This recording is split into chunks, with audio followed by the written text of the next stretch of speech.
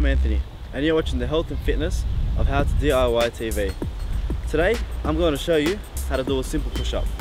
When you're out for a stroll in the park, having a run, going for a jog, it's very easy to just drop down and do 10 push-ups. The best thing about doing this is to increase your intensity and help you to burn extra fat.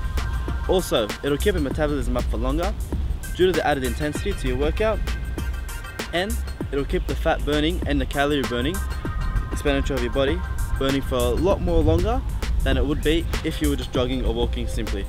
So here's how to do a simple push-up. You're going to start off in this position over here. This is the top part of the movement. Okay?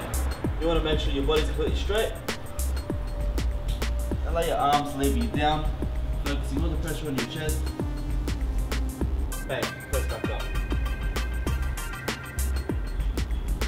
You want to focus on keeping your body completely straight and letting your chest, your shoulders and your triceps do the work, nothing else.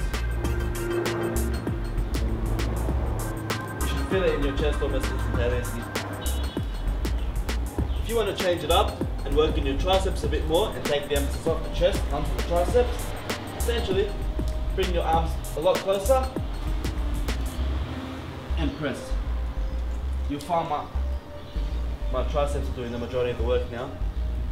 The closer your hand grip, the less your chest is involved. You're watching the health and fitness of how to DIY TV. I'm Anthony Farah, and today I'm showing you how to exercise without the expense of needing to go and get a gym membership or train with weights. You can exercise just about anywhere.